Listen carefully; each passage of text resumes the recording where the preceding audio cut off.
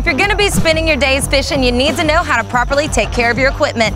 So today I'm gonna be showing you the basics of how to get your fishing poles all cleaned up.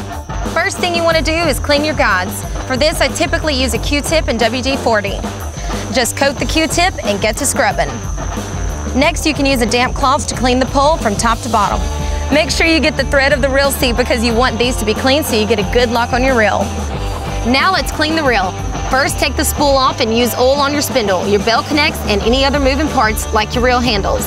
Inside the spool, we're gonna add some oil and rub it around with our fingers.